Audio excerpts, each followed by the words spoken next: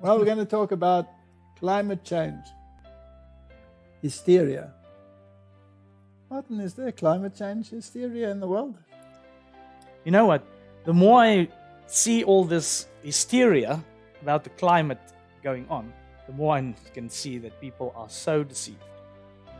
Yes, personally, of course, I believe that they don't take everything into account. No. They don't take chemtrails into account. They don't take HARP technology into account. They don't take supernatural activity into account. Whatever you want to call, there's more than meets the eye.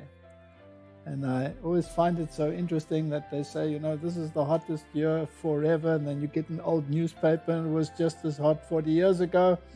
So, you know what? No, it shows you that people have to start realizing. That's why we're like a broken record.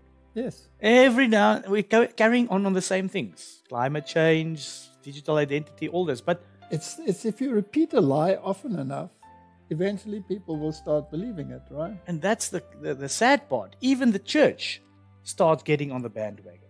And then you're not alert anymore or sensitive to see what's going on. Correct. And if the church gets onto that bandwagon, particularly our one, you should say, excuse me, we have a message to bear, a 3 angels message, and this soapbox is irrelevant except in the context of the 3rd angel's message. If your message is in the context of the 3rd angel's message, then fine. But if you're climbing onto the bandwagon and joining the hysteria, when all the reputable climatologists are saying this is a load of nonsense, then I'm afraid then you've been hoodwinked. Yeah, because once you don't see that part, you won't be looking for where's the deception. Yes. You'll just take it as it is and, this is just part of what it should be. Yes. So let's look at some climate change hysteria. I'm really quite bored with it. But we're going to be with it for quite a while until the end. Until it finally culminates in the 3rd angel's message. That's it. And the lockdowns and the push for Sunday laws. Martin, how often have we read these verses? Well, I think it's a good idea to know this whole chapter by heart.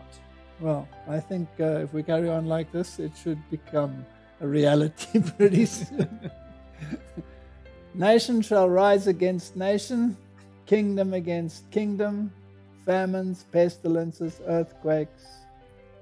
And these are just the beginnings of sorrows, which means it gets worse. So the good news is it's going to get worse. And so coming back to what you said earlier, you should get used to this, even if you don't like it, because we're going to be sitting with this for a while. Yes.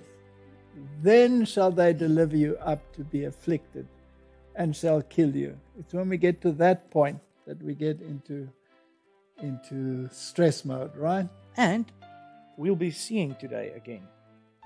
Are there talks? What was the precursors during the last 2 years of maybe telling you, okay, this is the way that they might implement these. And you shall be hated of all nations for my name's sake. I think they're doing a pretty good job on that one already. And then shall many be offended and shall betray one another and shall hate one another.